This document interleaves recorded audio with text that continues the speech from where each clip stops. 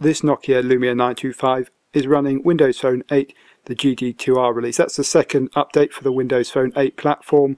There's several things in here, and Nokia have added some software on the top, but one that gets quite a bit of commentary is about CardDAV and CalDAV support. Now, this is actually rather difficult to demonstrate on the phone because it's really just a setting, but we can explain the reason why it's important.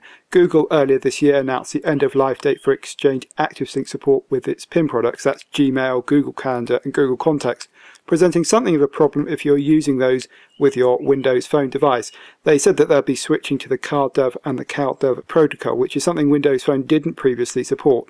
Microsoft did then say that they would be supporting it and that it will be coming in a future software update. That's now arrived with the Windows Phone GDR2 release, and I can just demonstrate that is present by going into the Settings application. You can see if we go into Email plus Accounts here, I've already got a Google account set up. Just go into that there.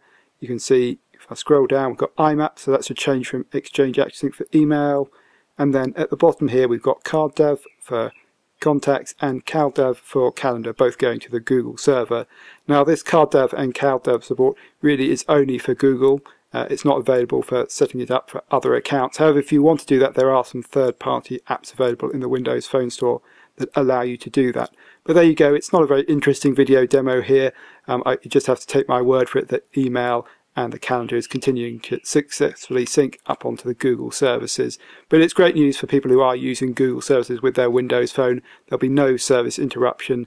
This update will be coming to all the Windows Phone 8 devices over the next few months, and it will mean you can keep on using your Google account, should you so wish, with your Windows Phone device.